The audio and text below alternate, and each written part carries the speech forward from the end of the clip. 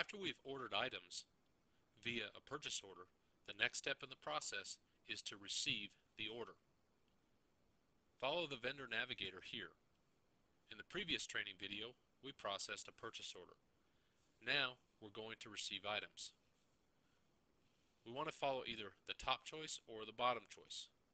If we receive the items prior to receiving the bill, then follow the top line. This happens in cases where a freight company drops off the items ordered along with a bill of lading, and you wait to receive the invoice to a later time. Here, when we receive the items along with the bill at the same time, we want to follow this path. Let's go in here. Let's receive the items we ordered in the previous training video. We ordered from Thomas Kitchen and Bath. When we bring in Thomas Kitchen and Bath, QuickBooks alerts us that there are purchase orders outstanding for this vendor.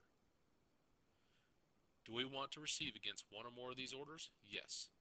Click Yes, and QuickBooks shows you what purchase orders are outstanding. We want to receive against this purchase order. Click OK, and QuickBooks fills in all the items we ordered on this purchase order. If the items received were less than what we ordered, in other words, on purchase order number 40, we ordered 25 cabinets. If we can either edit the amount received here or the cost, if the cost comes in different. If we only have a partial shipment of 15, then QuickBooks will leave this purchase order open, and we can receive the additional 10 items later. Let's go ahead and receive all 25, and let's put in the reference number, which is their invoice number for this shipment.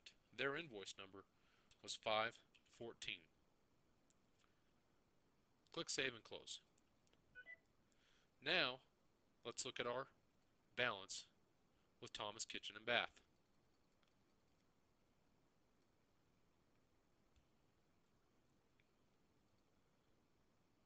Here you can see now we owe them, because they've delivered cabinets to us, we owe them $2,500.